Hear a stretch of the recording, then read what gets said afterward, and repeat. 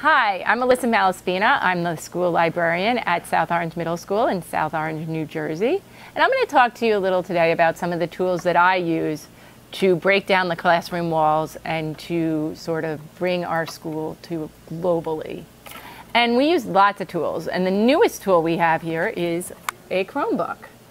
And that we have 95 of them for our students, and we're running pilot one-to-one programs. And that has really changed the way that we are teaching our students, because we are able to access all of these cool tools that allow our kids to connect globally. The biggest tool that we use is probably Edmodo. And Edmodo is really basically a safe social networking site for students, where whatever you do, the kids can see. It looks a lot like Facebook, so because of that, you know, the kids sort of know what it looks like, but the teachers have the ability to give tests and quizzes and to have a wall where they can post information on, and there's poll feature, all these really cool features that allow us to connect with not only ourselves but with other teachers. Because one of the great things about Edmodo is there's over 25 million users on it from around the world. So you can connect with different classes and with different students and with different people. They have communities that are about different things. So there's a community that's about, you know, computer technology. There's a community about PE and health. There's a community about almost every subject. And you can connect with other teachers and learn from them and grow from them and expand your personal learning network. And Edmodo is a great way to do that, and why we use it with our students is because we have a way that we can connect with them and their parents 24 hours a day, 7 days a week. It's an amazing tool that we use. The other great tool that we use a lot is Google Hangouts. If you've not done a Google Hangout, it's an amazing way to connect with educators and other people. We use it a lot to connect classes together from different parts of the country or different parts of the world. We've taken it at South Orange Middle School. We've done some innovative things and sort of taking it to the next level. We did a 4-school virtual debate that was between 2 schools in Pennsylvania and 2 schools in New Jersey. And what we did is we used Edmodo for the kids to connect with each other. And then they debated, though, virtually via Google Hangout. And we had a set of judges on the Google Hangout watching it. So everybody could be together in one place and watching it. And what's nice about Google Hangout is it connects to YouTube, so it goes live if you want it to. And so we had people from around the country watching it live occur. We also did sort of the similar thing with a poetry summit that we did, where we had people from around the U.S. coming in together, classes from around the U.S. and Canada. They came in and they spoke, and we talked, and we did like a 2-hour big summit with authors and poets and students, and people were able to watch it from around the world. That's another great tool. I mean, there's also Twitter's an amazing tool that I use to connect and, you know, get my personal learning network, and I've met a lot of people that way and really expanded my learning. And you know, there's many other tools, but the ones at South Orange Middle that we use a lot are really Edmodo and Google Hangout and Twitter. So to get more information about some of the things that I do, the best way to do that is to go to my website. My website is www.alyssamalaspina.com. And I'll spell that for you because nobody can spell my name. It's www.alyssamalaspina.com. as in Peter, INA.com.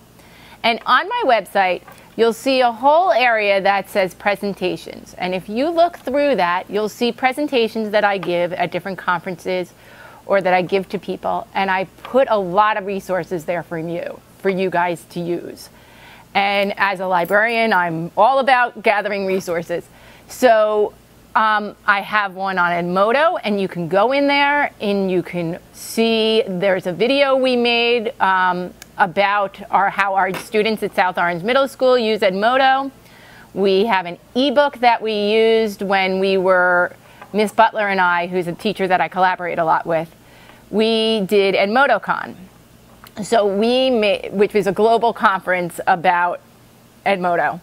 And we made up an ebook that you can download that tells you all about the resources that we spoke about and gives you resources and information about Edmodo and how we use it at South Orange Middle School, and also how you can use it to flatten your classroom. So we have a lot of information there. We have a live binder filled with all different information about Edmodo.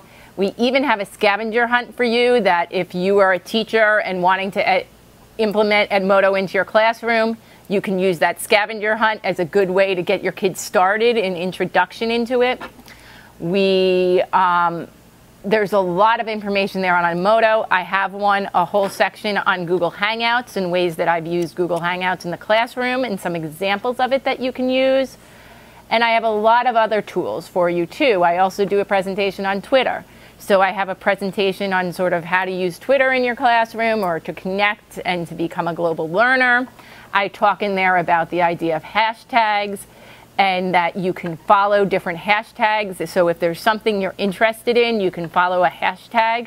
Like if you were to go at the end of whatever you're writing and you were to hashtag it with EdChat, it would then lead to a huge group of people. Whoever wants to search that hashtag would then get to see it, and you can get responses from people. I belong to I co-moderate two Twitter chats during the week, and one of them is called NJ Ed Chat, which is for it's New Jersey educators, but anyone can join. And so at Tuesday nights at 8:30, a group of educators get together and they start a discussion. But everything ends or has the hashtag NJEd in it. So that's how we all can follow each other and discuss the topic. Another one that I'm a part of is called PT Chat. And that's parents and teachers chatting together. And so we have a diverse group of moderators from around the US and world that come together to discuss different topics related to teachers and to parents. And that happens at Wednesday nights at 9 o'clock Eastern Time. And if you want, you can search the hashtag and follow along with what's been discussed or join in the conversation live at that time. So Twitter is an amazing way to communicate with other people too and to learn about different topics. And I've included a lot of that in the research and on my website for you so that you can get a better understanding of all of those. So go to my website, search around, feel free to contact me, tweet me at SOMS Library, which is my Twitter account, and I'll write back to you. And, if you have any questions, you can contact me on my email, and I'm always available because I love to work with people and help you learn. Well, I'm back because Bob and I started talking, and we started getting on the topic of augmented reality. And we realized that you guys probably don't know what augmented reality is, or if you do, how to use it in the classroom. It's really a new field. It's the wave of the future. It's really what you're going to see. You see Google Glasses running around now and people starting to get Google Glasses. And what's going to happen is augmented reality is really how education is going to start to come about. And you can do it now with your classes. There is an app called Erasma. And with the Erasma app, and it's free, you can download it to your iPad, your iPhone, your Android device. And with it, you can make augmented reality for yourself and your students, or you can see augmented reality that is out there that people have already made. I'm going to plug my website again just because there are great detailed instructions on my website that I don't need to get into now, that'll tell you exactly how to go about doing this. My students, my 6th grade students make augmented reality and use Erasma in their classrooms. And they put together a nice little discussion on how to do it in a slideshow. So if you go to my website, which is www.alyssamalaspina.com, and you go to the presentations and you go to the augmented reality section, you'll see an amazing presentation that tells you how to use the studio version of Erasma. With Erasma, you can make augmented reality just using your phone. But what happens is just by doing it on the app, only if you're using your phone will people be able to see that. But if you use the studio account, which you can apply for using Erasmus, then anybody can see it that follows your channel. And following a channel is just like you follow somebody on Facebook or you follow somebody on Instagram or Twitter or something. You'd follow somebody on Erasmus. And when you follow them on Erasmus, when you scan something, and it could be, you know, scanning this Chromebook or this book behind me, and when you scan it, the cover of it, something's going to happen. We use it a lot in the library. We use it a lot of different ways in our school, and I'm experimenting with it, and things are going to change and they're going to grow, and so we have different ways that we use it. We have students take books and then they do projects. They do a big author study where they learn about the author and they make a video about the author. And what I do is I take one of the books from the author and I make it so that when you scan the book, you see the video that the child made, and it comes to life. It pops up from the screen. And you can be anywhere in the world and scan that book cover. And if you're following my channel, it will pop up and you'll see it, which is different than QR codes, because with a QR code, which is really cool and I love them, you can only be in that one spot. You can only use that one QR code. But with augmented reality, you can be anywhere, and if you have your iPhone or your iPad or the app and you scan the picture, it's going to come to life. So we use it that way. We use it also as a tour in our school. So what I did last year is I had my 8th graders make videos about different parts of the school, like the cafeteria and the gym, and talking about it.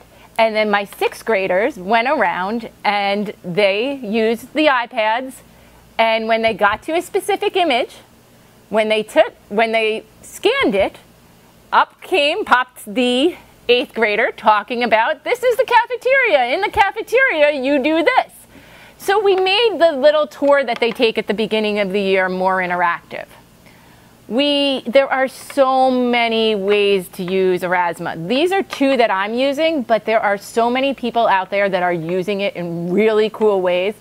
One way that I heard about it that I just thought was amazing is there's a special ed teacher who has very low-level students, and they don't even know how to zip their jackets or to wash their hands. So what they've done is they've taken a picture of the sink, and when the kid goes to the sink with the iPad, he sees a video of how to wash his hands. And so that way it helps the kid realize, oh, when I go to the sink, I do this, and he can always, whenever he's by a sink, see that picture and know to do that, and it helps them to understand. And the same with like zipping a jacket. When you take a picture of the zipper, you see how to zip the jacket. So then the kid could be anywhere and scan that, and they'll see, oh yeah, here's how I zip my jacket or tie my shoes. The way augmented reality is going to really change how you can do education.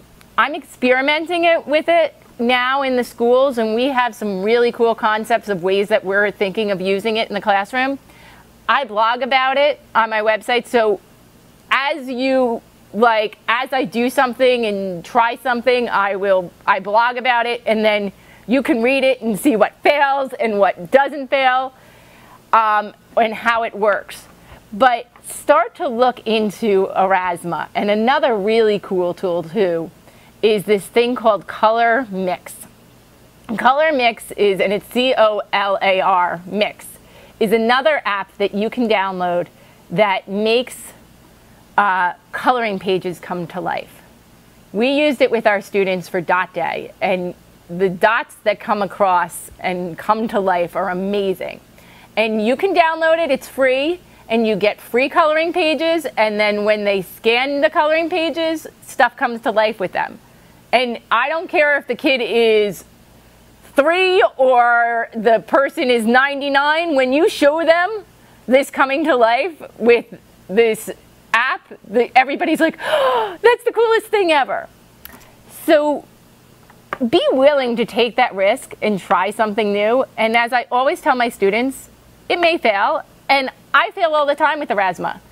but it's cool and it's fun and it's amazing, and there's some really great people out there that are using it and that you can learn from. So follow me on Twitter. I'll connect you with some other people who are using it, and there's this community of educators that is growing that is really learning about how to use augmented reality in the classroom and how it's going to change the way we do things.